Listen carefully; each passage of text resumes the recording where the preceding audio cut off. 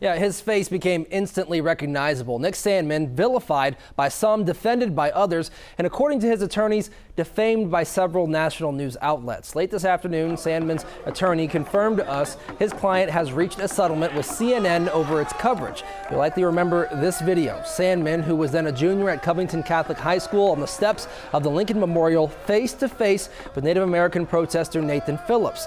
Sandmann was with a group from Cov Cath that had just taken part in the National Right to Life March when the students were approached by a crowd, including Phillips. This video went viral and drew intense coverage, including from CNN. Sandmann's attorney declined to talk about the specifics of today's settlement. Sandmann's attorneys had initially sued CNN for $275 million. There are other lawsuits by Sandmann that are still moving forward. Stephen Albritton, WLWT News 5.